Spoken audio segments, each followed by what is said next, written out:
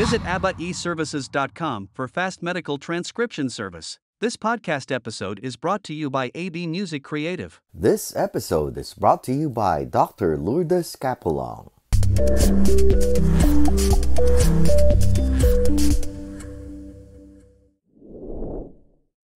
Why is it that we as a society have forgotten how to converse? I think a lot of times people, parents have a hard job. And people get so busy and so tied up with what they're trying to do. And that it's really hard for people to stop. Most of us don't really experience our lives as we live them. Let me say, most people don't experience their lives as they live them. Right. Wow. They're just going through the motion. Right. And so it's learning, there's something called mindfulness, which is a practice that... Can I get a high five, Doc? Okay. Because with everything that you're... Goosebumps, because yes, keep talking about mindfulness. Mindfulness. It's basically a technique and a philosophy. It's based on Eastern philosophy, and it was actually put in a structure by a psychologist to work with people who have chronic pain.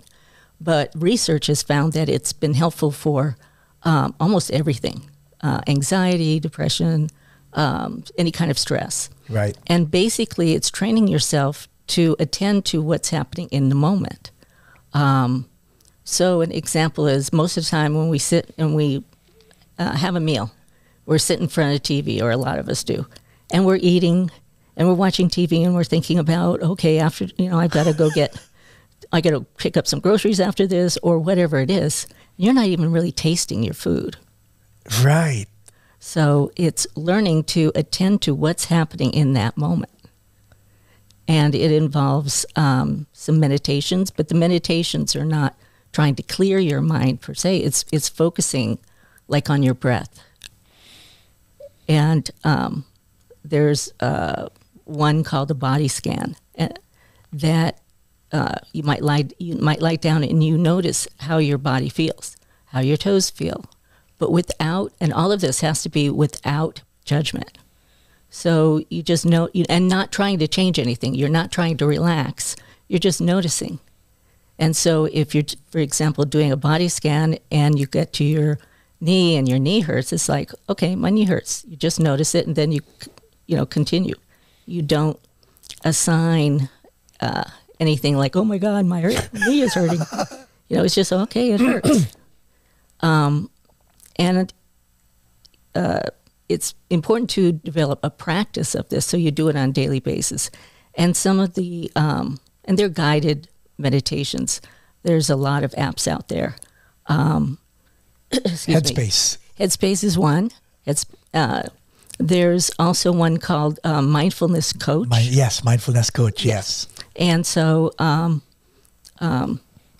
and they explain what mindfulness is, and they're very, very good. So, just downloading the app and going through the different exercises. And some of the meditations are like 5 minutes or something. It's not like you have to dedicate, an extensive period of time to it. My children actually do the breathing exercise, at least 1 minute, like breathe, hold, exhale. Right. And I ask them, does it help? And they're like, yes, Daddy. Yeah. I go, keep doing that, especially if you guys are having a quiz. Yeah. Do that. So mindfulness is really important. Is it the same as saying stop and smell the roses? Yeah. Or actually, take a look at the roses. It's experience the roses. It's what do they look like? What do they smell? What do they smell like? What are the different colors? That all of that. It's really just noticing what's in front of you. So, Doc, why, in spite of all this, and it's readily available, if you have an Android phone or an iPhone, there are free apps that can help you do that. Why is it hard for people to actually invest 5 to 10 minutes minutes of their time to make themselves better. Because they're rushing through their lives, which means they really need to do that. And sometimes a lot of people don't know about mindfulness. They don't know about the apps, and they think of it sometimes as this woo-woo kind of thing. And it's really not. It's just kind of slowing yourself down and being able to calm yourself. Like, let's say I have so many things in my head. You know that feeling, Doc, when you're stressing because you're like, okay, U-Haul, I have to return the truck, I have to pick up my kids, I have to pay the bill, I have to pick up my wife. They're all in your head. Right. How does mindfulness help you? Is it just acknowledging that they're all in your head, or finding a way to get rid of it from your head? It's just acknowledging they're there, because that is your experience at that moment. You know, it's like, okay, and do you want to continue to have that, or do you want to take a moment and, you know, kind of center yourself?